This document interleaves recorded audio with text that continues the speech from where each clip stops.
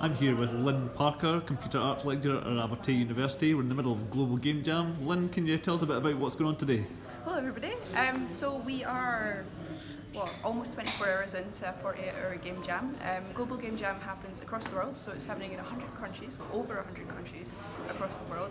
And what happens is it's a coordinated effort. So people gather in venues in all sorts of different countries, and we all work together to make games around a central theme. So each year the theme differs, and this year the theme is transmission. I can tell you that now because everybody started jamming.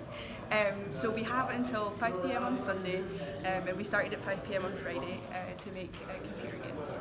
So we've got 257 people here this year, which we're really excited about, taking part in Abertay's Global Game Jam. We've done it for the last 6 years or so, and this is our biggest one yet. So you can see behind me that we've got students and staff, we've got some of our graduates, and we've got industry members that have joined us as well to make mixed teams. So we've got people, you know, that are first year students that are working with fourth years and graduates to make games, and they're making everything from really kind of interesting mobile games to games that exist on a computer that are focused on narrative to games that have all sorts of strange alternative controllers and input methods. So we've got some students up the back that are hacking old-fashioned controllers to make new kinds of games out of them. We've got some other students that are planning to use Walkman radios to, you know, as their input device to tune into transmissions.